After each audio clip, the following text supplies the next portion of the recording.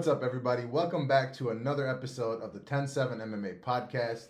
I'm DS, and I'm here with the squeeziest of them all, Dino Bam Bam. I like that. Dino Bam Squeezy, for y'all that don't know. Right. Yeah. That's why I had to let him know. Oh, I'm glad you did. Really quickly, last week, we did pretty damn well on that card. Yes. Not to toot our own horns. You in particular. Me in particular, but you did great as well. I did do great. I think this is probably a good time to let these folks know that they should follow us on Instagram. And while you're here on YouTube, since you're watching this video, right down there, like right here somewhere, there's a little button that says subscribe. Click that. There's a little bell next to it. Click that as well. That would really help us out. Please. Yeah. You said to follow us on Instagram. On Instagram, it's D107MMA, exactly as it is on YouTube. We would really appreciate it. Like a little gentleman's handshake kind of thing. Like, we do this for you guys. Yeah. Help us out too, you know? It costs you nothing. It costs you nothing. It doesn't even cost you time. You could have done it by now. Right, and the time that we've been yapping away, could have been done. Why is this pencil here? I don't. You put that there. I did do that. It shouldn't be there. Anyway, so obviously today we've got a pretty big fight night UFC card, and we've really been spoiled over the last few weeks, I would say. Yes, sir. Last week's fight card was crazy, as you mentioned already, but man, that main event and that co-main, nuts. I did lose a shit ton of money on my parlay on the co-main. Yeah. I should have known. Dude, Justin Gaethje just does damage with every punch that he throws. Yeah. It's nuts. Dude. Jabs to crosses to hooks to uppercuts. He's doing damage. That's the first thing that Fiziev said to him at the end of the fight, if you remember. Yeah, everything did damage. He's like, bro, everything, like, exactly that. Like. And here's another crazy thing, I just have to say this. I ended up backing out of my early pick on the card. Yeah. So I did like a whole card parlay that got screwed up by one piece. I remember, by one piece. So I flopped on two of my picks post-show, I should say. Yeah. And none other than the one girl. Recording. Us recording. And the one that we kind of argued about, where I was like, Casey O'Neill, and you're like, no, Maya's going to win. And I was like, you're going to be wrong, and we bet $50 on it. So I owe you $50. I forgot about that. Yeah, and see, but I was very I'm not that adamant about a lot of women's fights. I was very adamant about that one. But here's what sucks about it. Not only am I wrong, not only do I lose the $50, which is like what I lost out on 6 G's on a $5 parlay. 6 G's. So Casey O'Neill joins my Mike Perry club, which is the one to ruin a full card parlay for me. So Maya joins the D-Rod club for me, which is people I hate for costing me a lot of money. Yeah. She was good, man. She looked good. Anyway, aside from that, by the way, how did you like doing the... Hated it. Doing the what's called by yourself the MMA guides. Is that did you know what I was talking about? Yeah, it was fine. The casual MMA guide. I prefer to that's going to sound really weird, but I was going to say I prefer to do it with you. Pause.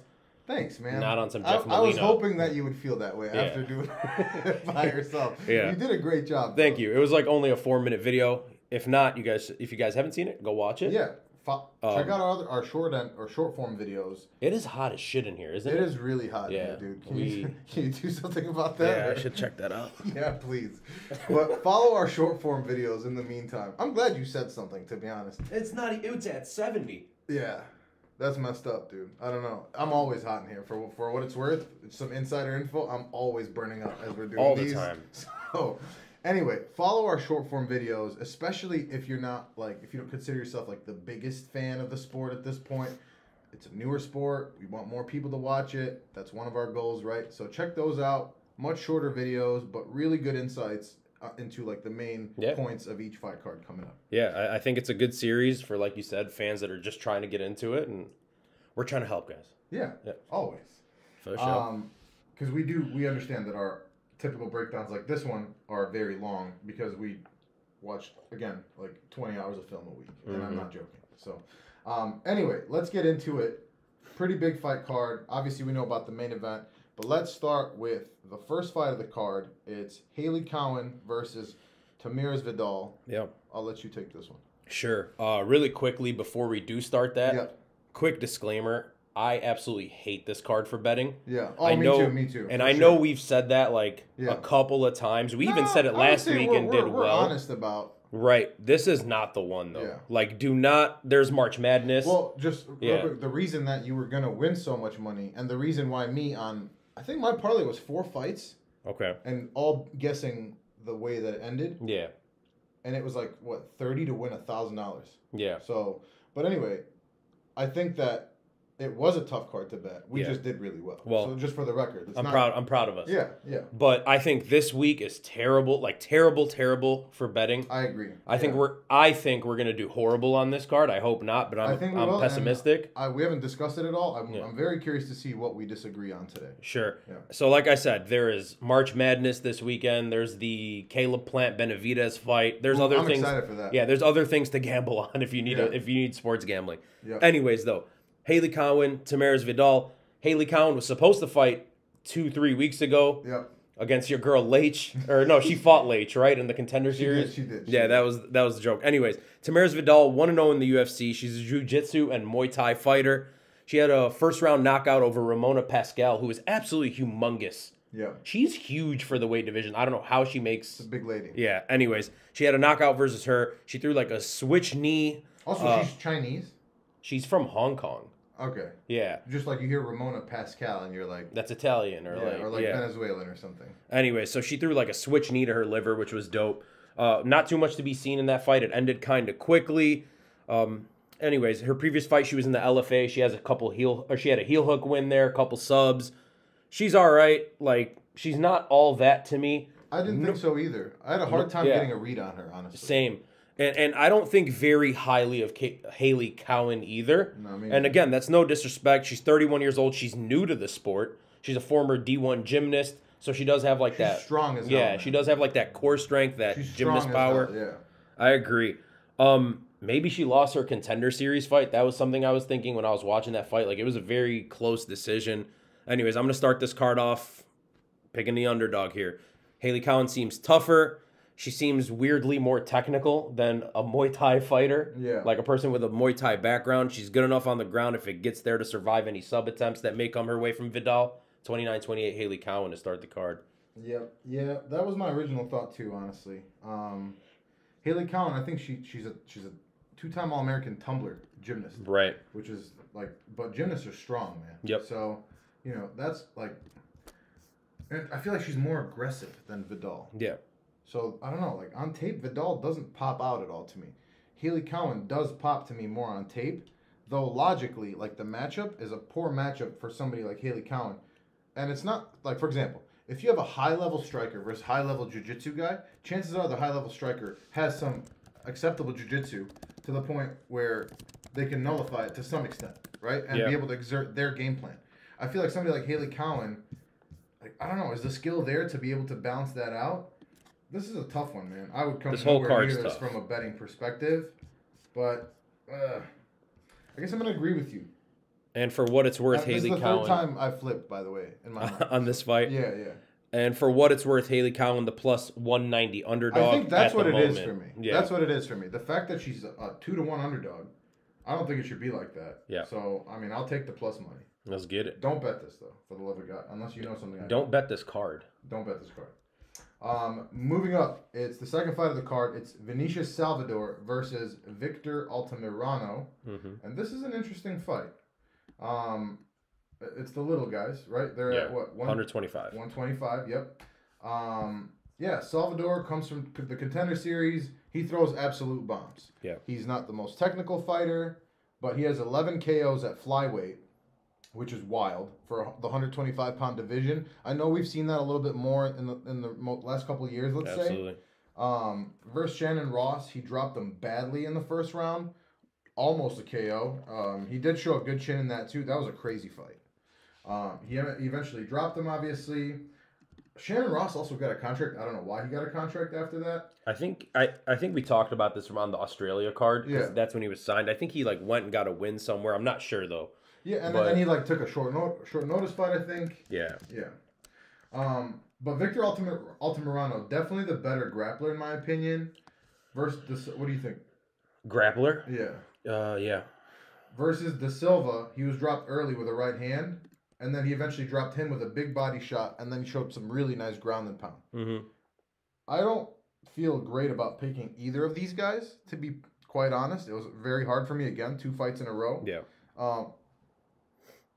That's how I felt this whole I just think that Altamirano is a little too hittable. Yeah.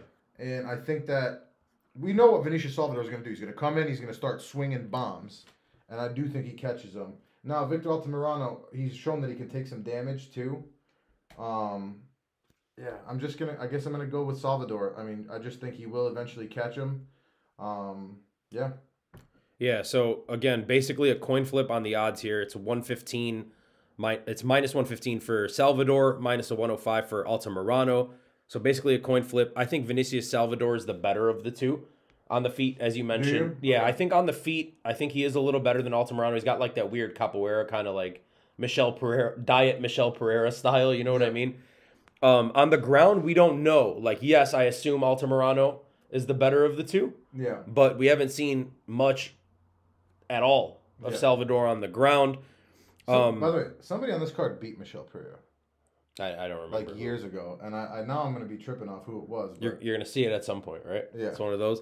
I'm going to trust, Vinicius Salvador here. I apologize. I think he edges it out 29-28. Should be a good fight. As you mentioned, I hate picking this, and I'm not comfortable with it. Just full disclosure. Both fights so far. Yeah, full disclosure. Sure. Moving up to the third fight on the card, it's Manuel Torres versus Trey Ogden. This fight's taking place at lightweight 155. Yeah. What do you think about this one? Manuel Torres, Trey Ogden. All right, so Trey Ogden's 1-1 in the UFC.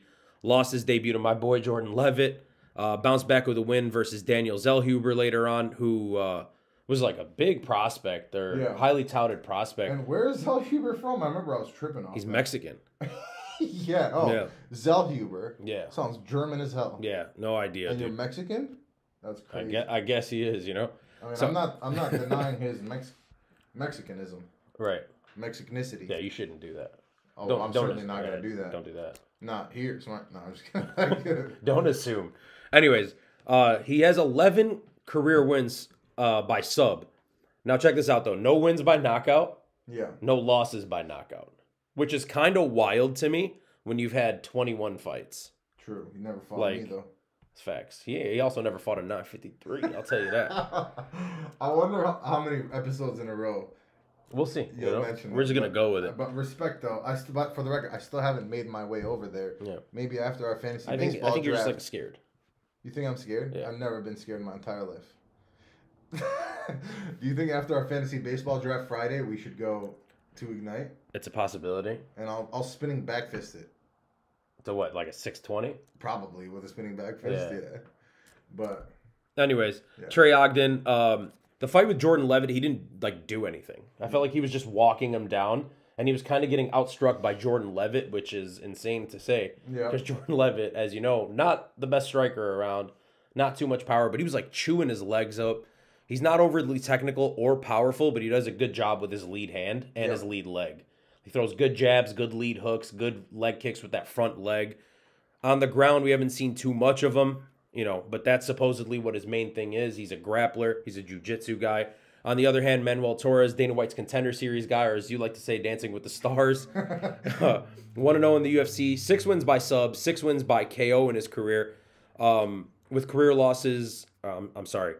I don't know what the hell I wrote there. Disregard that part. But 6 wins by sub, 6 wins by knockout. 12 of his 13 wins are by finish, so that's pretty interesting. We saw him get a knockout after a weird eye poke situation in the Contender Series fight. Oh, I hated that. Yeah, that was terrible. Dude, I really hated that because I really liked the other guy. And the his story. Texas dude with the blonde hair. Yeah, he's like, I'm fighting for my mom. She passed away. Right. Then to lose by a dude poking you in the eye. And he was doing decent in the fight. And Herb Dean, being Herb Dean, did nothing about it. Dude, he literally didn't call that. Yeah. I really hated that. It was bad. I hated that so much that of the entire hours and hours of film that we watched, that was the most upsetting thing. That was the thing that stuck out to you? It really upset me. Yeah. Like, it really upset me. Like, I was like, I was hit by myself. I live by myself. Right. But like, on my face, I'm sure you could have seen it in the moment. I hated it. Yeah, it felt like, come on, dude. Like, it felt dirty. Bro, I can't. They're giving me this full intro of how his mom passed away. And then the poor dude gets scammed out of a UFC contract. He gets done knocked out. And then he's like, and Herb Dean's like, no, dude, keep fighting. I ain't seen nothing. Yeah, anyways. I hated that. He got kind of like scammed there. But anyways, Torres ended up knocking him out. And then in his UFC debut, he dropped Camacho with a nasty 2-hook combo. It was just like a right, left, like just straight 2 hooks, pretty filthy. Similarly, we haven't seen too much of him on the ground in the UFC, but he is supposedly good down there. Pause, no Jeff Molina. Speaking of Jeff Molina, he has some history with some of the fighters on this card. Hey! Just saying. Yo! I got to trust the youth here. Wait, what? Not like that. Like he's fought some dudes on this card. Get your mind out of the gutter, bro. What is wrong with you? Don't put that on the rest of them. No, I'm just saying they fought him. Okay, but if I heard you break it down like that, and I'm somebody that fought him, I'd be like, yo. I don't know. And that's fine. They seemed a little But that ain't me. Huh? Anyways, I got to trust the younger guy here in Manuel Torres. He just looks way more the part than Ogden does to me. Yeah. The way I see it is if Ogden doesn't get this fight to the ground quickly, he's not going to be able to survive it. Yep. I know he hasn't been knocked out yet in his career. I think that changes here. I'm going to take Torres, round 2, TKO, drops him with a hook, couple follow-up shots. Hopefully it's not Herb Dean in there. Kidding. Yeah, I agree. I really like Manuel Torres. As a prospect, he's jacked. Yeah. Like, he's built. And El Loco, by the way. That's a good nickname. Yep. And, man, I think he's got the look. He's got a lot of power. He's knocked out a lot of people. Mm-hmm. The only thing, like you said, is very upsetting is that he poked that dude in the eye. Yeah. But that was... Felt bad for that guy. I do want to say, that guy is a champ again. Back in... the Texas guy? Yeah. The blonde-haired dude? Was it LFA? Or where was he? Yeah, I'm not sure. We're talking about Colton England, which is a cool name, too. Yeah. And this fight's in Texas. How nice would that have been for this kid? I know, man. You know? Yeah, he's a Fury FC. Okay, CFFC. Featherweight champ again. Nice. So, good for him. Let's get it. Or is it lightweight? Lightweight champ. Down. So, good for him. But, you know, I feel like he'll probably end up in the UFC at some point. Probably. How old is he? Let me see. He is 93. So, what? Old enough. 29. Is that our new thing? Because hear me out really quickly. Yeah. I'm just letting you know. Yeah. Dennis Bazookia is getting in the UFC like real soon. Dennis Bazookia deserves to be in the UFC. How old is Dennis Bazookia, by the way? What a good question. But he will be in the UFC. I'm going to find that out. And if anybody can, like, we're out here, we're campaigning. Right, so I'm just saying. Bazookia. If you don't know Dennis Bazookia, check him out. Dennis Bazookia, how old is he? 25, born in 1997. He's getting in the UFC. He's a child still. Once Bazookia gets signed, and I bet you he's going to fight on that Aljo card that's coming up. Yep. But anyways, let's say once he gets in, because he is getting in. He will. Are we moving over to Cowan, England? Yeah, oh yeah. Is that our next project? Can we do it? I mean, I'm just saying. I think he deserves We need to make sure Bazookia gets in first. Bazookia's getting in. And then, is it Colton or Colin? Colton. Colton, England. Spelled Koltun. ENGLUND. KOLTON, sorry. Okay, so... But England is spelled ENGLUND. Yeah. Okay. Yep. So once... Shout out Dennis Bazookia, by the way. Once he gets in, Colton, England. Shout out Colton, England. We're getting him in the UFC. Yep. Deal. Let's go. All right, let's go back to this fight. Yes. So, yeah, like I was saying, I mean, I pretty much agree with you. I think Manuel Torres has a chance to be something. Yeah. As we often say on this podcast. Really nice combos, very powerful punches. Legit power, especially in that right hand. Trey Ogden's looked decent. Like you said, he lost to Jordan Levitt and was getting outstruck at times by Jordan Levitt. Somebody that throws as hard and aggressively as Manuel Torres does, I just don't see it happening for him. I think this is one of the locks of this very tough card to bet. Sure. I'm going to go Manuel Torres by knockout, first or second round. Same. Let's get it. Moving up the card, it's another fight, and this one is at what division? 25, flyweight. 125. A few flyweight fights on this card. Down. That's usually a very fun division to watch. Yes, absolutely, especially if you're not a casual. Mm-hmm. It's CJ Vergara versus Daniel Da Silva. Yeah. Another really tough fight for me, in my opinion. And I know the odds are, like, it wasn't as tough as some of the other ones, but I don't think the odd that Vergara should be a 3-1 favorite. Minus 295, plus 220 for Da Silva. But what do you think? Yeah. So here's the thing, man. Daniel Da Silva, to me, he's a actually, very. You know what? I'm sorry. I was looking at a different fight. Yeah. I apologize. No, you're good. This is a pretty easy one, actually. Okay. Yeah, to me at least. Sure. Do you want to take it? Or no, you go for it. Okay, so Daniel Da Silva to me is he's very interesting. Yeah. First and foremost, on Tapology, they have him from the ATS gym, but I'm pretty sure he's a shoot the box guy. I could be wrong, but I'm fairly certain I've seen him with Charles Oliveira's coach, and his name is just escaping me right now. But anyways, regardless of the fact, he had the fight against Victor Altamirano, which we mentioned earlier. He looked good in that fight. And then he had the Francisco Figueiredo fight. He made a huge mistake in that fight. And gave up his leg. And then who did he have after that? And then after that, your boy, Jeff Molina. Damn. Right? Yeah. So, and he looked good in all 3 of those fights, but he made like a huge mistake. Huge mistakes and early on. Right. Yeah. Huge mistakes early on. His cardio looks bad from what we've seen in the UFC. Especially at 125. Right. It looks terrible. This kid comes out to kill, and he's really young. He's what, 26 years old. He comes out there, he comes to kill, he swings aggressive, and he makes massive mistakes early. Yep. Going into when I first started thinking about this fight, right off the bat, I was like, man, Daniel De Silva is better than CJ Vergara. Yeah. I think he has more skills than him. I thought so too, but then when I watched the tape, it's exactly that. He does make a lot of mistakes. He makes a ton of mistakes. If he didn't make those mistakes, I would easily take De Silva here. Anyway, CJ Vergara, we talked a couple months ago about him with the fight with Clayton Rodriguez.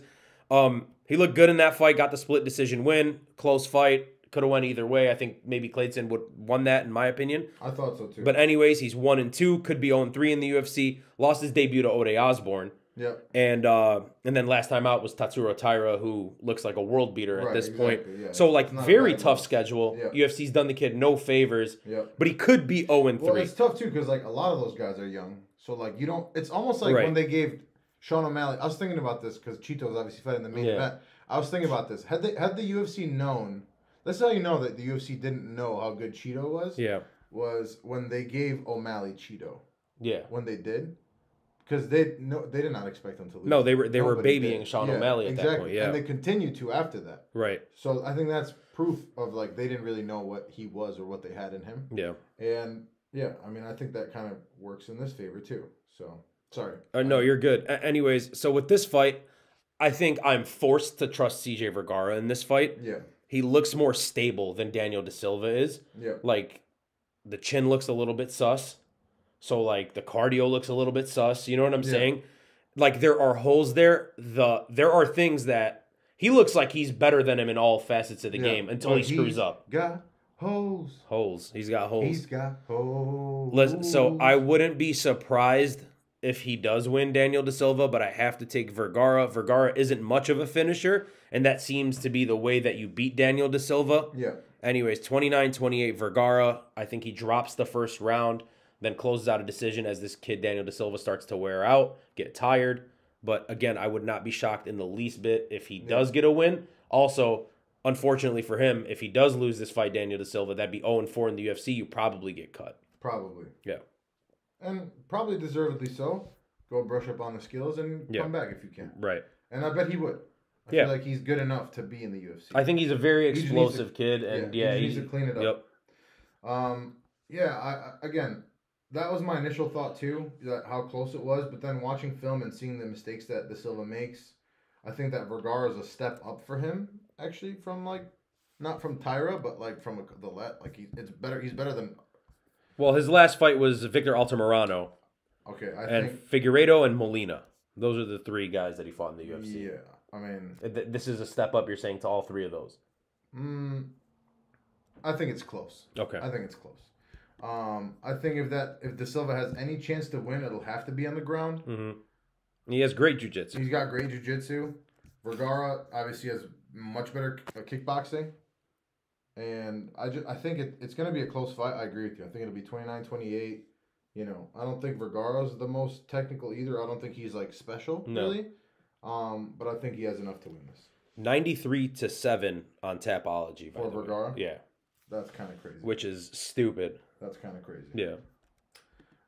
Moving up the card, it's the 5th fight of the night, and it's at 170 for Trevin Giles versus Preston Parsons. Yeah. Didn't Preston Parsons fight his last one at 185 too, or am I tripping? Yes, believe he made his UFC debut at 85. I think. And which is interesting because both of these guys. He fought D-Rod on short notice, which is an insane fight to take on short notice. Mm-hmm. Trevin Giles, I mean, he's had a tough record. I mean, he's only 15-4. It's not the craziest amount of fights. It's a good amount of fights, but he's recently been doing some grappling. Lost to Mike Malott. Last win versus Louis Koske. He has a loss to Duplessis. He actually beat Roman Dolidze, who just fought Vittori, who's been obviously moving up the rankings. That fight was very iffy. I was just going to say, though, you think Dolidze won? I think there's an argument to be made. I mean, I thought he won, personally. So, he's fought some really good opponents. Michael Morales, undefeated. Mike Morales, obviously, I mean, he's fought some really good opponents. GM3, so, I mean, I don't know, man. I'm still not sure quite who Trevin Giles is at 170. I think he's got good power. His best weapon is his right hand. He's got an interesting wide stance. You know, it's not quite a karate stance, but it's an interesting wide stance. Like I said, some impressive wins. He has a win against Ryan Spann, too, by the way, early in his career. Really? Early in his career. Let me see when that was. Dude, it was really early in his career. That's a trip. At LFA in 2017. That's a trip. Split decision against Spann. Very interesting. What weight? That's a good question, honestly. I'm curious about that, too. I bet it was at 185. Probably, right? Spann moved up to 205? Yeah, 185. Okay. Yep. Interesting. Very interesting, honestly. This is another tough one for me. It really is. This whole card. But this one, do you agree? It is a tough one. Mm-hmm. I literally just changed my pick as you're talking about. Swear to God. I swear to God. Okay, I've already done that too on this exact card. Yeah. But anyway, he's best on his feet when he's throwing punches, and he's got really nice leg kicks. He's got a nice, fast, high kick too. He's shown a decent chin. His obvious issue is the ground game. Yeah. I mean, we know that's going to be his weak point. He's been working on it. Like I said, he's been grappling and doing Fury Pro grappling and things like that. I know he's had a lot of losses recently, but again, I think this is close. Preston Parsons is, a very, very new fighter, let's say. He took that Daniel Rodriguez fight on short notice. He got knocked out brutally, but, balls for taking it for sure. He fought Evan Elder, who we talked about before, I believe, on this podcast. Yeah. And Elder was fighting up a weight class. He looked decent against him, though. Yeah. But Parsons really did put it on him, though. Tons of pressure in that one on the feet. And Parsons is jacked, dude. He slammed the shit out of Elder, too. Yeah. On the other side, we've seen him get KO'd fairly recently, right? I think it's a tough fight to call. Obviously, that's why it's pick'em odds. Is it still pick'em? Good question. I believe so, though. I know the odds were moving for this fight. I'm not 100% sure what they're at right now. Okay, well, either way, it's going to be close for sure. I'm leaning actually Parsons, the decent underdog, or I'm sorry, not the decent underdog. Actually, maybe now it's an even. It's a -115 to a -110. So okay, I thought I had just seen that he had gone to an underdog. Never mind. So it's a pick'em. Yeah. I'm gonna go Parsons, man. I think he's potentially better everywhere. Potentially. Yeah. I'm gonna go Parsons by TKO. I think Giles has been low output his last couple fights, like very slow, very like versus Koske. That first round was terrible. Yeah. Neither of them were throwing anything. Yeah, I think Parsons is for sure better on the ground, and even the striking, potentially. My only thing is like, what is Trevin Giles at 170? I feel like I haven't seen that much of him. Sure. We haven't seen that much of him. So, but yeah. The thing that's throwing me off about this is Trevin Giles is 6-4 in the UFC. He's had 10 fights in the UFC compared to a guy who's had 2. Mm-hmm. And Preston Parsons doesn't look like a world beater. Like, he's not going to be anything special in the UFC. So it's like, at first I'm sitting there, I'm thinking, man, Trevin Giles probably handles this kid, Yeah. But don't let me. This is the closest fight to me on the card. On anything, yeah. What I have here is, like, the thing that I keep going back to as I think of Preston Parsons is the ground game. He has 9 career wins by submission. He's a grappler, and Trevin Giles has struggled there. I have to, at that point, I feel like I'd be lying to myself if I didn't take the younger guy here. Yeah. With more upside. Yeah. Part of me wants Trevin Giles to win. Yeah. I'm going to take Preston Parsons. I'm going to go with a decision, 29-28, and I'm saying that because I have no idea on this fight. Yep. It is what it is. Yep. I don't even think I said the method, but... I think you said TKO. Oh, I did say TKO. Yeah, I do think he'll get him down and probably TKO. Because he's aggressive. Yeah. He is very aggressive. Yep. So, and if Trevin Giles is going to come out low output and try to, like... We've seen what happens recently, and this is maybe extremes, but a fighter that's a very notoriously slow starter, Peter Yan, versus somebody who's going to come out and put it on you right away. And Merab, and certainly this guy's not Peter Yan by any stretch, and neither is this guy Merab. Yeah. But I'm just saying, on a more micro level... I get where you're coming from. What I mean? I just like I feel like we could sit here and we could do those kind of comparisons like all day long, and come up with 20 reasons why Giles wins and 20 reasons why Parsons wins. Yep. So like I flopped 3 times already on this today. I'm gonna flop 10 more times before the card. Yep. Don't bet on it, as I said. So instead, there's better things to bet on. Instead, let's just move on to Steven Peterson versus Lucas Alexander, and this one is happening at featherweight. Yeah. This is this was hard for me again to really form an opinion on, but I'll let you take this one first. Sure, and welcome to this card, because that's what this card is for the 1,000th time. Every fight is difficult. Anyway, Steven Peterson, 3-4 in the UFC. Last time out, lost to Julian Erosa. Before that, he beat the absolute shit out of Chase Hooper, which was so wild. That was like a long time coming. We were waiting for Chase Hooper to get his ass. That seemed a little like seemed like child abuse, and I love Chase Hooper. It did. But you know what I mean? That young, but but that's what anymore, it felt like. It was like, dude, like he's just babying this kid. Like you don't know what the hell's going on here. And this is the UFC, dude. Like, and even on the ground, like he was working him. Yeah, he was just working him. But Steven Peterson, the first thing that comes to mind is absolutely tough as hell. Tough as hell. Like, that's what I've written down too. This kid he's not a kid. This dude is aggressive. He's not all that technical, but he is down to get into a scrap. He wins fights by being the tougher guy. Yeah. That's how he wins his fights. He's not going to win because he's a better kickboxer, because he's got better technique. He's going to win because he's more man than you. And like kind of like Nate Landwehr. I love Nate Landwehr. And I love can't Nate wait Landwehr till we get too. there. Yeah, same. I do too. But anyways, he does make mistakes, and he makes mistakes because he walks his opponents down thinking he's just way too tough. You know what I mean? Yep. Lucas Alexander, long-bodied, powerful Brazilian striker, great kicks, explosive, good defensive grappler. You don't really see him going for takedowns, but he does a good job in the scrambles when the fight does get down to the ground. He looks pretty legit. His last fight, he lost his debut, which was on short notice. You think he looks legit? I think he looks decently legit. He lost to Joe Anderson Brito, who was an absolute killer. Dude, he murdered him in that fight. And that's not a fun fight. He manhandled the shit out of him in that fight. And really quickly, all 3 of his career losses have come by sub, which is really interesting. I don't see Steven Peterson subbing him here. So that's part of it. I see Alexander staying aggressive. I see him getting in Peterson's face and going wild, tiring him out. I'm saying Peterson... Dude, the Jeff Molina thing's got you worked up. Yeah, Can we just talk? I'm in the mindset now. I'm saying Peterson survives an onslaught in round 1. Peterson?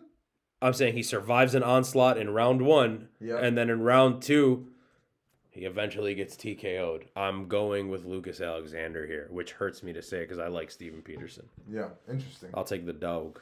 Interesting. Yeah. I think Lucas Alexander is... Really, watching his film was brutal. Yeah, he's not like all that good. Not at all exciting. But he's powerful. I don't think he's even powerful. Okay, fair. I really haven't seen that power like fair. That. I think he's good at range. He's got nice feints. He seems very calm and collected, but almost to a fault. Yeah. To me, he seemed like dude, just get going. Like, just go. You're young. Like, get after it. I think he's gonna push the pace in this fight. We'll see. If he does, I could see him winning it. And again, very close fight. I hate it. My only thing is, like, is this fight gonna happen? Steven Peterson has missed weight his last 2 fights. Well, let's find out. By 4 and 2 pounds, I want to say. That Julian Erosa fight was, man, interesting. Yeah. Interesting. That's the word? I mean, it was. And, not a great record, 19-10. He's got a lot of losses, but he seems pretty well rounded, and like you said, he's tough as hell. I just don't think that Lucas Alexander is quite ready for the UFC yet. I'm gonna go with Steven Peterson outlasting him to a 29-28 decision. I'll be rooting for Steven Peterson. Yeah. Yeah. And I'm not parting ways with money on this card. Yeah. But yes, I will be rooting for Steven Peterson. I'm sure you will by the end. Yeah. I guarantee you will have some bets on it. Because I'm a degenerate. I was going to say you're a goddamn liar. By the way, why is Steven Peterson's nickname Ocho? I don't know, but it's cool. It's cool. I guess. 8? I mean, yeah. Yeah, whatever. moving up the card, it's Daniel Pineda versus Tucker Lutz. Lutz. I'm very curious to see what you have to say about this one. Oh, you are curious, aren't you? I am because Jeff Medina curious or like? Oh, nah, because I know this one I feel pretty good about. Okay, so you're comfortable in this pick, is what you're saying? I'm comfortable in my skin, brother. Comfortable in your skin. All right. Do you want my pick? Do you want my breakdown? Like, yeah, let me hear it, man. Sure. Damn. Okay. So, you're gonna make me beg for it? No, I just don't know. I didn't know if you were saying like. Oh, you didn't know? Yo ass better call somebody, and while you call somebody, you should tell them to subscribe to the 10-7 Hey, MMA. I'm so glad you did that. Yeah, like just do it. It's not that difficult. The 10-7 MMA. We're here on YouTube. Subscribe. Ring the little bell. Go to Instagram. The 10-7 MMA. Follow us. That's it. Leave a like, a comment. Let us know how you feel. Do we suck? Let us know. Are we good? Let us know. You like us? You hate us? We'd like to hear it. And we haven't blown up yet. By this point, we'll listen to everything you have to say. Right. So and we'll respond to it. Who knows? After a couple thousand followers and whatnot, right? Can't tell me shit. That's what I'm saying. So right now, you could be in the first 100 subscribers on YouTube. Yep. You could be like, dude, I followed these guys when they had like 60 followers, dude. Right. Actually, we already have 65, so. This could be us, but you playing. Just do it. Anyway, yes. Daniel Pineda, Tucker Lutz, correct? That's where we are on this card? Correct. 1-1 for Tucker Lutz in the UFC. First time out, beat Kevin Aguilar at UFC 262. And then in his second outing, Daniel Pineda lost to Pat Sabatini. So he lost hit me with it. Here we go. So he lost. And this is Mike Goldberg. I'm down for Goldie, bro. Honestly, he was fun. I do like John Anik, but no, absolutely. Yeah, absolutely. I love John Anik. He's dope. Shout out John Anik. Shout out Mike Goldberg. You said it. Yeah. So, anyways, he lost in his second fight to Pat Sabatini, which broke his 11-fight winning streak. He's a wrestler. He hasn't shown that. He hasn't shown that. He just got out-wrestled by Pat Sabatini, who was an absolute... He was a savage on the ground. Dog on the ground. Anyways, Daniel Pineda, stupidly explosive fighter. He's one of those dudes that comes out guns blazing, and if he doesn't finish you in the first few minutes, you're probably going to finish him. Yep. It's that typical story. You've been hearing that a lot lately. That may be a bit exaggerated, but, maybe not. What are you laughing about? What are you giggling for? So anyways, I don't think he has that cardio anymore at this point. I don't know if he ever had that cardio, to be honest with you. Yeah. By the way, I had no clue that he was 37 when I was watching film. Yeah, and then you're like, holy shit. When I was like, looking at his topology picture, I'm like, dude, holy shit. Yeah. It doesn't matter. Yeah. So here I have to take the age. I have to go with the 28-year-old. I got to trust Lutz. I say Lutz gets him down early in the second, takes his back, RNC. I'm going RNC round 2. Yep. Yeah, I agree. Lutz. I actually really like Lutz. And I think, really quickly, stupid little odd thing here. I think RNC submission round 2. I don't think he taps. I think he goes out. I think he just goes out on his shield. Yeah. There's nothing to Yeah. It's not like a cool thing, but. That's cool. Yeah. I hope that happens for you. Thank you. Can you bet that? That'd be interesting. I'm sure there's a sports book somewhere where you can. Right. No tap, sleep. Oh, the odds on that would be amazing. Imagine betting like snap, like nap, tap, snap. Like broken arm. Like he breaks his shit. So I'm sure that's somewhere. Dude, how do I see all these crazy random bets like like the odds on I never see them on any sports book. Right. On shit like that. If you're the sport book that has that, let us know. You could sponsor us. We would plug the shit out of you. We will sell our souls. Yeah. No, I'm just kidding. I'll be like, betonline.ag. We'll play commercials. It'll be dope. It'll be such a cool thing. Yeah, anyway. I actually really like Lutz. He lost his pro debut and then won 11 straight. Yeah. That's pretty cool. I really like that. What is it like? What does that tell you? Just think about that. You went out, first pro fight, you got your ass kicked. And then you're like, you know what, man? I want to do this shit. Fudge that. Fudge it. 11 straight. That's impressive. I really like that. I think that says something. Yes, he lost to Pat Sabatini, who's an absolute dog on the ground. But he didn't look completely outclassed. He never got submitted. Until he was putting up a fight, basically. Yeah. Pineda's not going to do all that on the ground. He's just not going to. I think Lutz is the younger guy. I don't think he is he's the younger guy. He's the more technical striker. And even if he does go to grappling, Pineda, we've seen that he can survive against an even more skilled grappler. Mm-hmm. I'm going to go Lutz by decision, 30-27. Bet. I don't know how many we've disagreed on so far. 1 or 2, I think. Let's count it. All right. We both agreed on this one. Only one. Okay. Wait, did you say Giles or you said Parsons? Yeah.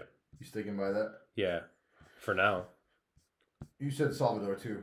Yeah. Yeah, I feel like I'm dead 50-50 on Vidal versus Cowan, but we agreed technically. So for now, we've only disagreed on one. Peterson versus Alexander. Okay.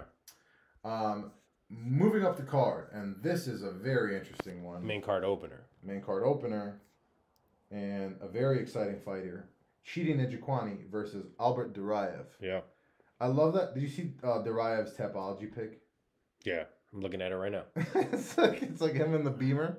Oh, or no. in the Benz. No. Oh, yeah. yeah. That is dope. That's fire. He looks like Baron Corbin.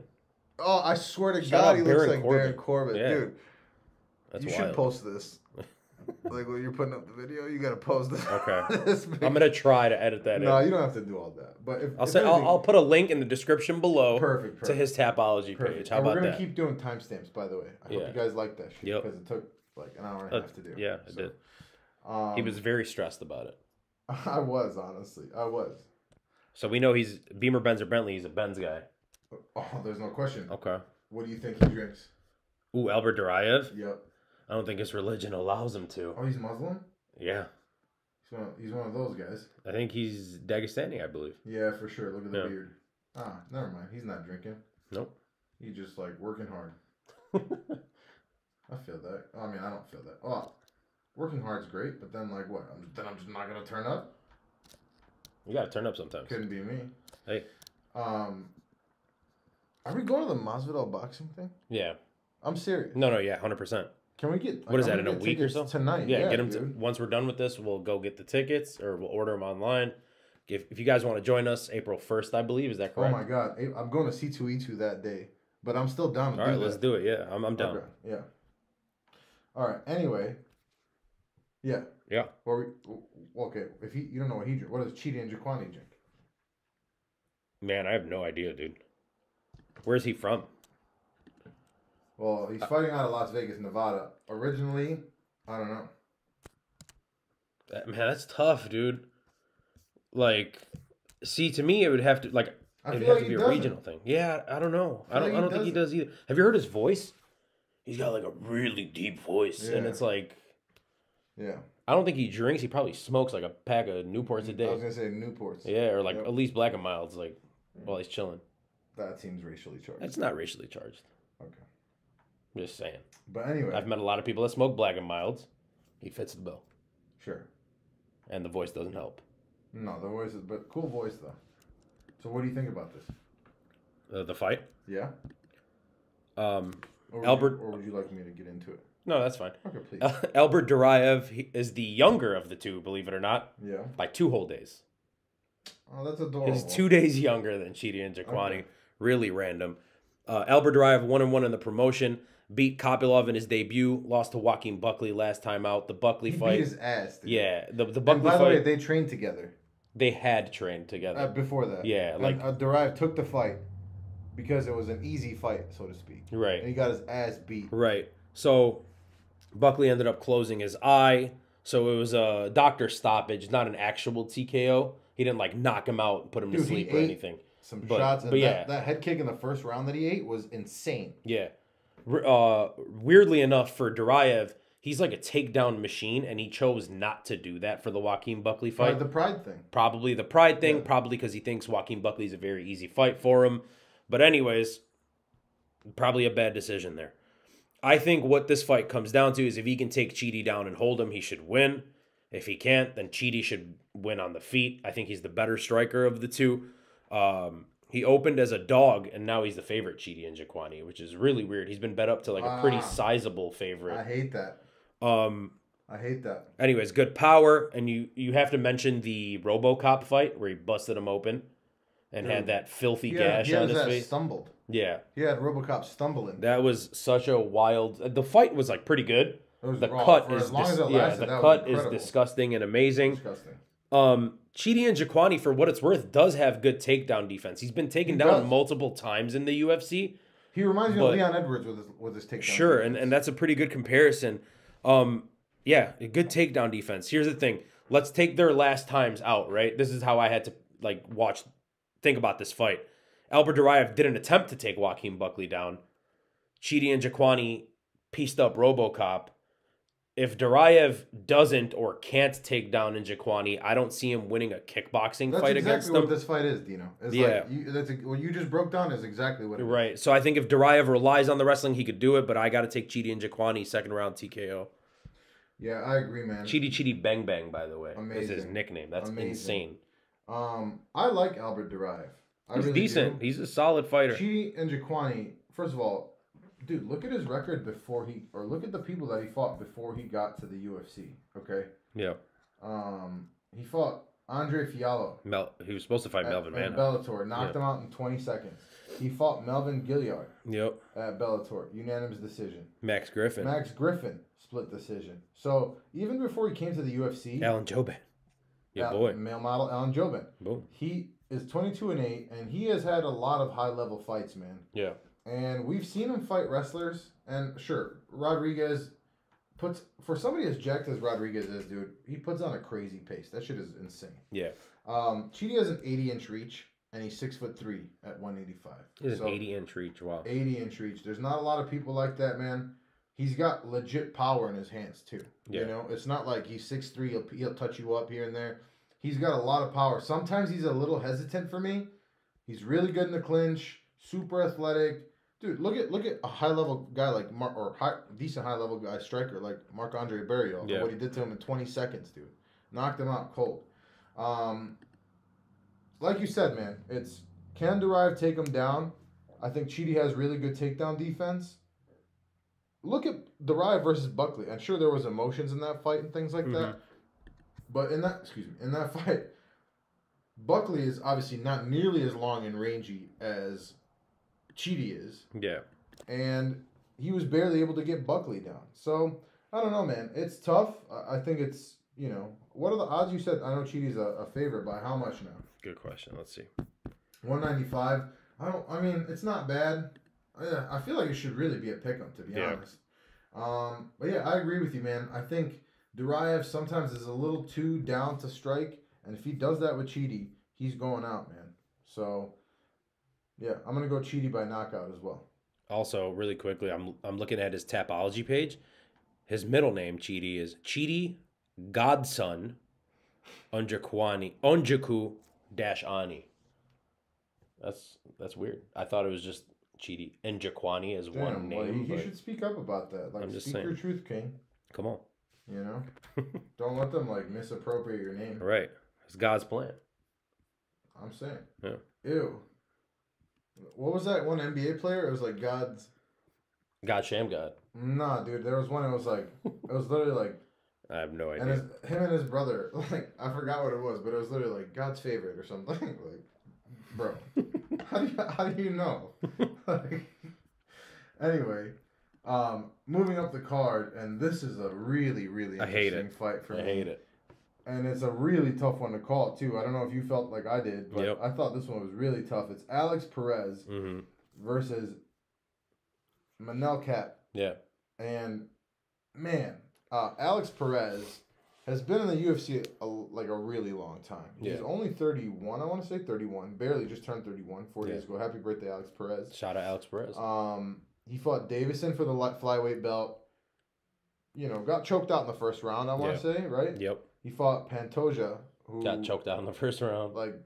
That's a crazy. He was at the top of the division. That's what you do. But you know what's crazy though? Looking at his record, a lot of these names, I'm like, who the fuck are these guys, dude? He hasn't been active in recent years at all. Right. And the guys when he was at the top, not a single one of these guys are in the UFC still. Yeah. Who look at the Tapology list. Mark De La Rosa, okay, maybe him. Juicy Formiga, gone. Yeah. Jordan Espinosa, gone. Wild. Joe Benavidez, gone.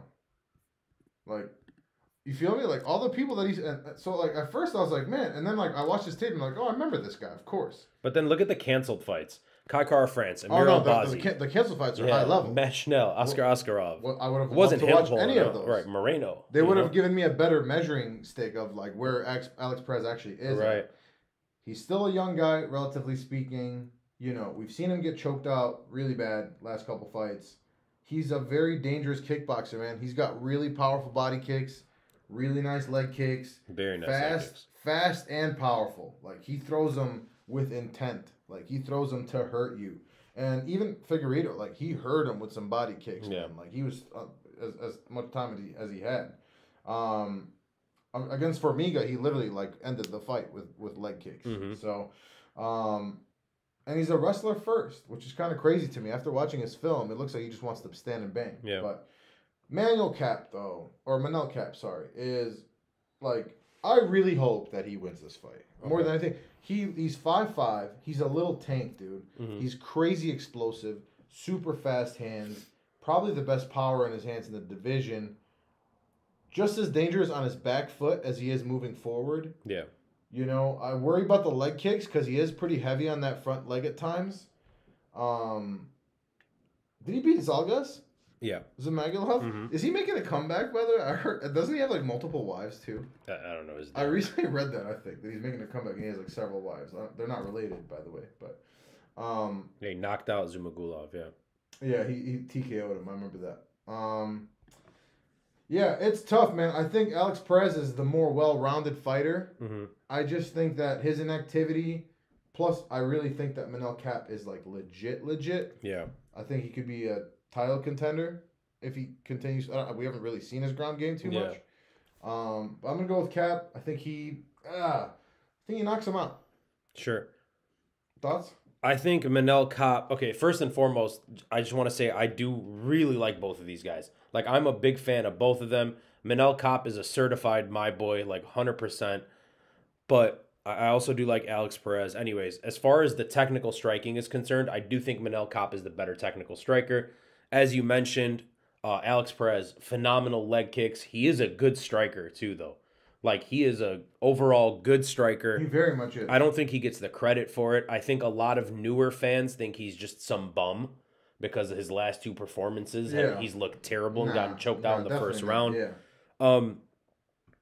Anyways, I think this is a wildly close fight to me. I have to stick with Manel Kape, even though I think his fight... Originally, I was leaning Alex Perez. I was too. Just so you know. And originally, I was leaning Manel Kape. Then I went to Perez while watching film. And then at the end, I couldn't stop dwelling on the fact that Manel Kape is on a winning streak. Alex Perez is on a losing streak. I know it's to the top level guys, as you mentioned. If it goes 3 rounds, Alex Perez is winning this. Maybe. And the thing with Manel Kape, is like, no offense. Again, he's a my boy. He is dumb, dude. He fights really stupid. He makes bad mistakes. He does. He leaves his hands. He's showboaty. He can too, though. He makes mistakes too. Right. But those have generally been in the grappling exchanges. Yeah. Right. I don't think Manel Kape's choking him. I don't think Manel Kape by sub is a possibility. No, it's not. So, just because we said that, they'll sprinkle a bit on Manel Kape. I'll stick with Manel Kape. I may mess around and even bet Alex Perez as the underdog if the price gets crazy on Saturday. Not in a parlay, though. No, not in a parlay. As a one-off. Yeah. Like, if it ends up getting to like 3-1 or something, I'll bet on Alex Perez. I'll do Perez by decision. Right. Yeah. And then, we'll see what happens. I could absolutely see that. I could see a 29-28 Perez decision. I think Perez needs a win. He does. I mean, he does. And it would be a real shame if he got cut after that. I don't think so either. But it would be a real shame if he did. Moving up to the third to last fight on the card, and just, I'm not a huge fan of either of these fighters. It's Andrea Lee versus Maycee Barber. Yeah. Thoughts? It's them two. I wanted to ask you, with this fight, what do they drink? Oh, God. Switch it up on you. Andrea Lee, is like, I'll have a little Bud Light. Bud Light? I'll have a little Bud Light. Like, she's gonna even if she doesn't really like it, she'll want to be like, oh, I'm a man's girl. Like, right. She's gonna have. It's like drink. The Southern in her. Her man's also like a Nazi. So, yeah, that's what they say. Yeah. And then her coach was like yelling racist shit, right? Oh, was he? Yeah. I didn't know that. And Maycee Barber, she bothers me, man. I don't know. Maycee Barber, she's probably drinking like, I don't know, Probably like a whiskey sour. Whiskey sour. Yeah. You know what vibe she was giving me? Like Burnett's, like cheap ass vodka, like college vodka. I mean, because she looks like. Because she's young. Every ISU girl right. you've ever run into. Right. You know what I mean? That was the vibe she was giving me, but I like it. Definitely Bud Light. Definitely whiskey sour is a little unique for me. Yeah. I don't Look at that forehead. Dude. I don't quite agree with it. Look at that forehead. That's a square forehead. That's fine. Don't be mean to her. I'm not being mean to her. I guess I'm being mean to her. Yeah. Good for her. Dude, she's out here. She's doing her thing. Right, drinking whiskey sours. Who am I to say? Do you like whiskey sours? They're too sweet for me. Yeah, a little sweet. By the way, this is kind of sweet. It is kind of sweet. But I do like it. It's 35%, of course. Right. Which always the flavored ones are a little generally, less. Yeah, I wouldn't say it's quite as sweet as some of the other like flavored whiskeys or alcohols, which are even more sweet typically. Shout out Proper 12. Shout out Proper number 12. We have a new series coming for you guys real soon. Stay tuned for that. Yep. That'll be fun. Anyways, Maycee Barber versus Andrea Lee. Maycee Barber is 6-2 in the promotion, 3-fight winning streak, even though the Miranda Maverick fight was a terrible decision. That's such a cool name. She should have Miranda Maverick. I wish my last name was Maverick. It's a good. You could change it. Dino Maverick. You could change it. No, I'd be a poser, dude. I'd be a poser if I just changed it. You could be Mustang, like another kind of horse. Dino Mustang? Yeah, that's tough. That's tough. By the way, I have a theory that the name Johnny, any last name sounds works, good. And also the last name Jones, any first name works. Johnny Jones. Shout out John Jones. Johnny Jones. Like, you could be Hulk Jones. Right. Table Jones. Like Johnny... Epstein. Oh, no! Why not? No! That's the one name. You know what? Doesn't work. You got me there. Anyways, Maycee Barber, 6-2 in the promotion. As I mentioned, that fight against Miranda Maverick. We got a hashtag Epstein. Bad robbery. Her 2 losses were to the current champ, your girl, Alexa Grasso, and Roxanne Modafferi. She was supposed to be the next big thing. Why and then Alexa Grasso show her toesies on? Did you see that? Yeah, people were asking for it. I know, and she's like, "Ooh, that's weird," but here they are. Like, don't do that. Anyways, you can charge money for that. It's not my thing. Like, are you a foot guy? I'm not a foot guy. I'm not a foot guy either. Couldn't be me. You could charge for that. I know some foot guys. You know some foot guys? Oh yeah. They watch the show. You know them too, yeah. Okay. But shout out my foot guys then in the chat. Yeah. Anyways, she was supposed to be like the next big thing, Maycee Barber. Yeah, and she ain't. And she hasn't been. I guess she's on a winning streak. She moved to Team Alpha Male recently. See what that does. She doesn't have like any danger factor to her though. She's like a straight decision fighter, which turns me off a little bit. She lost to Roxanne Modafferi. She was like a minus 800 favorite. Right, and then UFC legend Roxanne Modafferi. Andrea Lee, with all the like racist shit you were talking about earlier, her nickname's KGB. So I don't know if that's like very fitting or maybe you should change that. Anyways, on the other hand, she's really dangerous.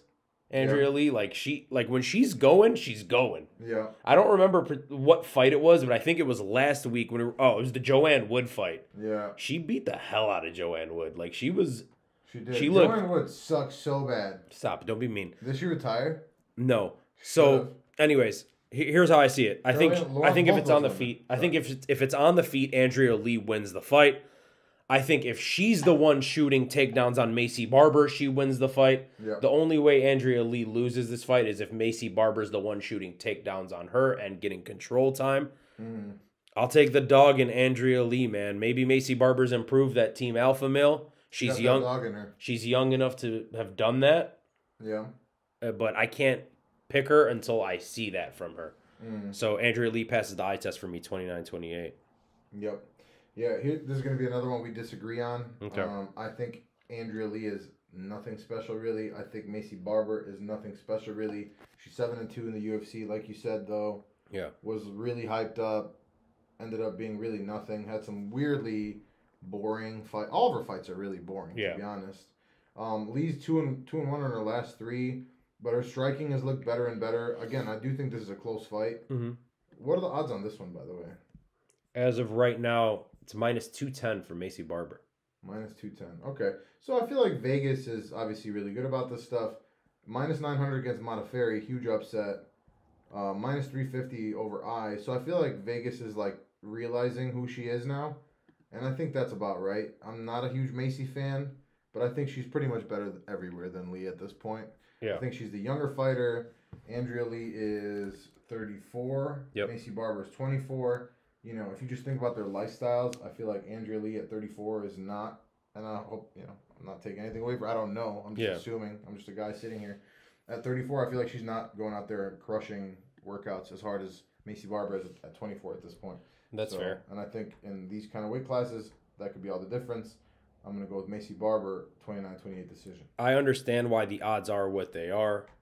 Like, I get it. Maycee Barber should be getting better. So, again, maybe she shows that.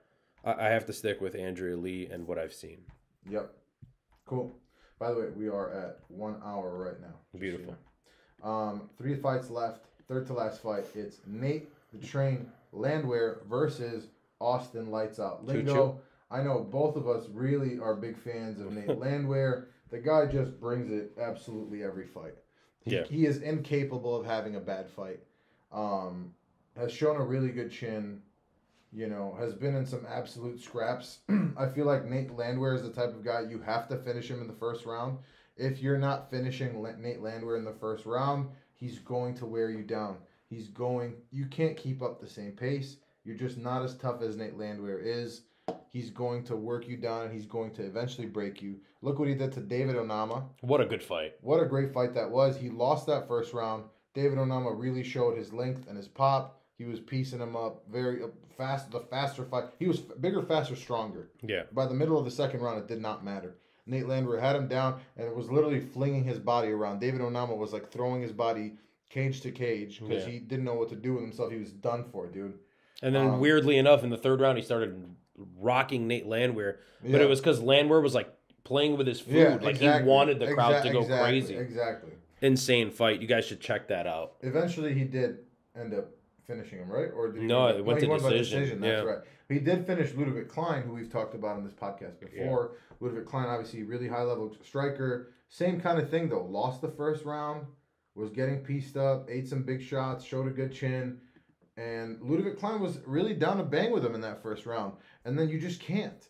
Second, third round, you just can't do it with this guy, man. He's going to break you down. So, is he great anywhere? He's probably not great anywhere. He's nice in the clinch. He's got some good hands. He's got some power. You know, not like this, but not a lot. Like, he doesn't have like one-punch knockout power, you know? But again, he just wears you down, man. He's that kind of fighter. Austin Lingo, I'm genuinely not a huge fan. Yeah. You know, I think he's very heavy on that lead leg. That's something that I noticed. He lost his debut to Yusuf Zalal. He's won 2 since against, you know, whatever competition. He's shown a lot of heart, kind of like Nate Landwehr too, obviously. He's got some legit power in his hands. Mm-hmm.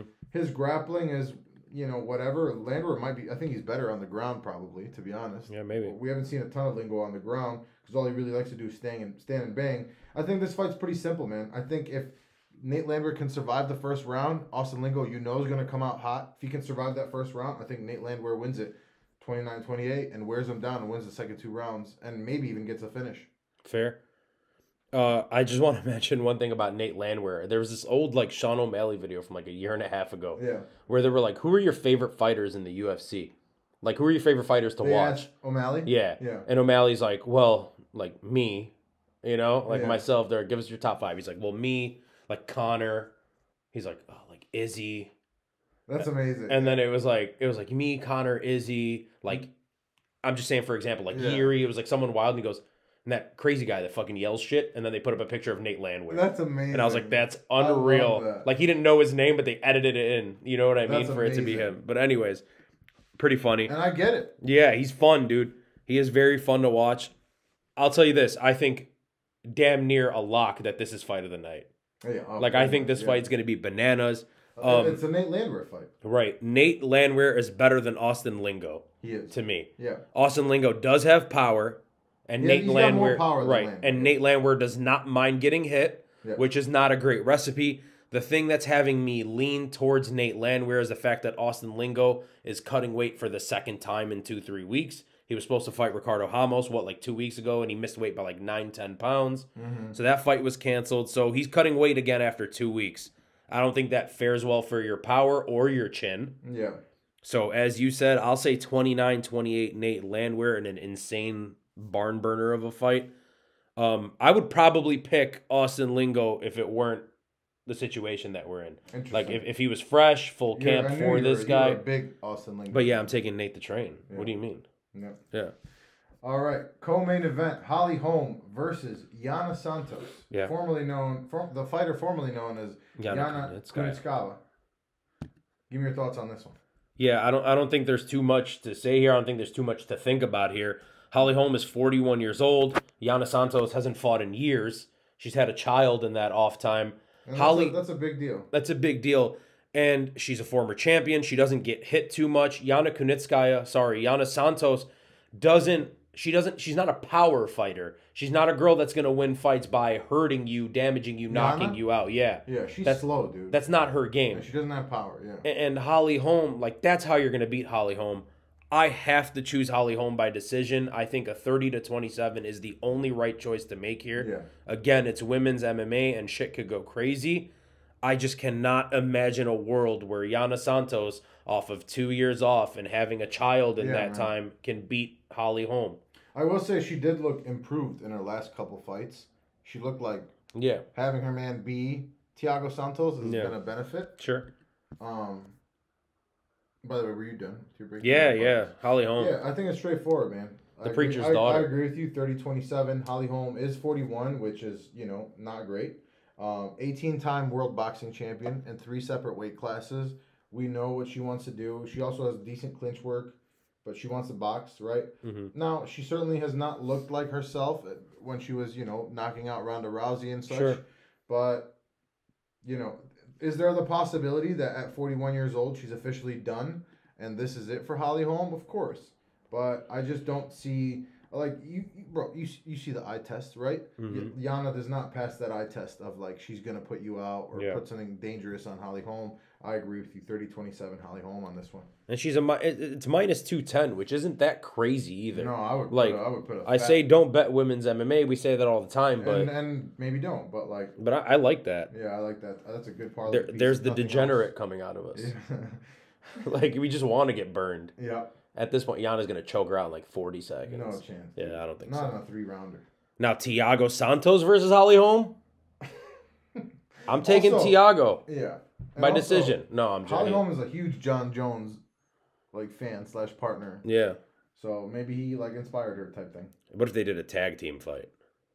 Like intramural? Intramural. Just is that the term? Co-ed? Yeah. Yeah. I'd like that. Who would they fight? Who would you want to see them two fight? No, it would be Holly Holm and John Jones versus the Santos family. Oh, dude, come on. I'm just saying. I hate that. They're getting messed up. Anyway, main event of the night. Main event. And what an exciting fight this really is. This is a very good fight. Capping off a decent card. Decent. But it's after the last two that we had, it's been But it's high stakes in this main event. High stakes. Top 5. Are they both top 5 at this point? Yes, Yeah, I top believe 5 so. guys in in bantamweight. It's obviously Marlon Chito Vera versus Corey Sandhagen. This is, a really tough fight, man. Chito is on an incredible win streak right now. Chito. He is a very brutal fighter. Mm-hmm. He is very brutal, man. He's got what Dolidze has. He has that. Yeah, he's mean. Where he's mean, he's going out to hurt you. He's gonna bust you open, even on his back. Brutal elbows. He's cut open multiple people from bottom guard. Very high level fighter. Very well rounded. He's got a win over current number 1 contender Sean O'Malley, as we've talked about. He's just a brutal fighter, man. He's gonna hurt you. He's gonna hurt you bad. He can be a slow starter at times. Sure. I rewatched his Cruz fight. I rewatched his last few fights, all of them. But versus Cruz, I thought he was losing. Yeah. If now he did more damage, I think. Sure. But if we're doing how UFC is supposed to be scored round by round, I thought Dominic Cruz was definitely winning. Yeah. Going into that. Clearly, to me. Thank you. Yeah, I agree. Yeah. And even against Frankie Edgar. Yep. He was losing that too. I agree. And then both times, he brutally knocked him out. A fun fact to me is that, in fact, 4 of his last 5 finishes have come later than the midway point of the fight. Yeah. He's a slow starter. He's a slow starter, but he'll hold his own. But he puts on damage when he decides to do it, man. And he goes hard. Now, On the other side, we have Corey Sandhagen.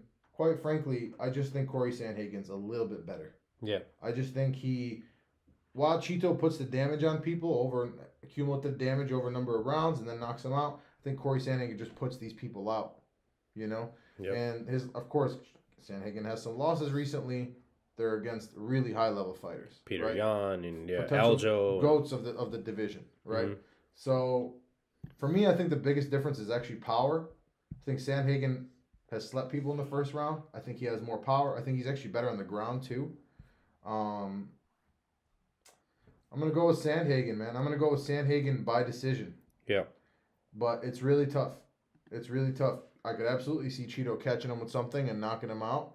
I just think Sandhagen is, like, okay, the amount of strikes that he's taken from Dominic Cruz, the amount of strikes that he's taken from Frankie Edgar, if he's just, like, waiting to take those strikes from Sandhagen, yeah, it's not a good recipe. And he's going to mix it up, man. Like, he's going to hurt you.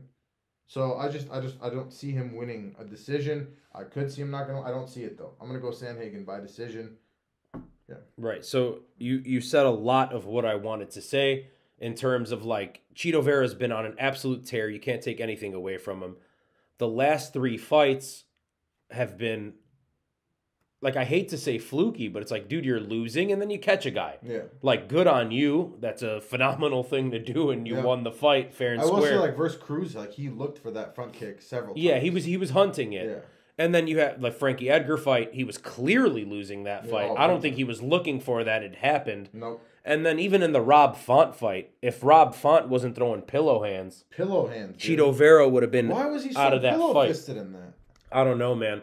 I just think that Corey Sandhagen doesn't throw soft like Rob Font. No. I think Corey Sandhagen isn't 100 years old like Frankie Edgar and Dominic Cruz. Respect to them. And I love those guys. Yeah, both guys that and still put on great performances.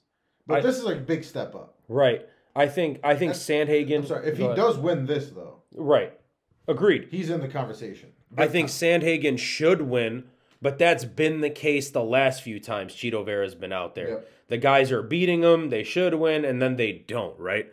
I think if Sandhagen can get a takedown or two, that would go a long way to helping him win this fight. I think he will. Because he is better on the ground. He would win easily if that's the case. If he can't, he could end up asleep. That's a possibility with Marlon Chito Vera.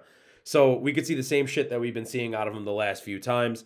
Anyways, though, this fight scares me. I went back and forward on it a couple times, but I did end up taking Corey Sandhagen here by decision. Yep. I have to imagine that Marlon Vera's luck runs out when he gets to this high of a caliber. That's what I'm saying. I guess we'll find out. I don't want to, and I don't want to sound like that guy. I'm sorry, he's not lucky, but it's like I don't think a knockout is lucky or fluky, but it's like you've been losing all the fights until you're not, and it's like how many times can you do that? That's not a recipe for success in MMA, especially at the top level. Plus, you can't wipe your ass before you shit. Can't wipe your ass before you shit. And that's basically what he's doing by losing those early rounds, right? Yep. Similar to the Peter Yan Marab situation, a guy that drops rounds early. I think if he drops rounds 1, 2, 3 to Sandhagen, I think Sandhagen probably just stays safe and he's able to survive.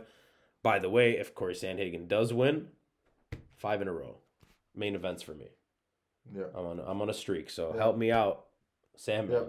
By the way, people tell me I've changed. I shit my pants. I had to change. Fair. So did you wipe your ass before or after? You already know. Shit. So, but anyway, nonetheless, this is going to be a hugely exciting fight. Yeah. Like that's for sure. So yeah, it's going to be great. Interesting little card, and then we have next week off. We'll find something to do. Let them know what they should do in the meantime. Oh, that's a great idea. Yeah. In the meantime, you should talk to us a little bit on the 107 MMA on Instagram, and you could follow us here on YouTube. Click the little subscribe button, ring the bell. We're going to bring out a whole bunch of content for you guys, even in this week off. We're going to be thinking of you, so you should think of us. Absolutely. How's that? Absolutely. That's good. Thanks, guys. Peace. We're good. Peace.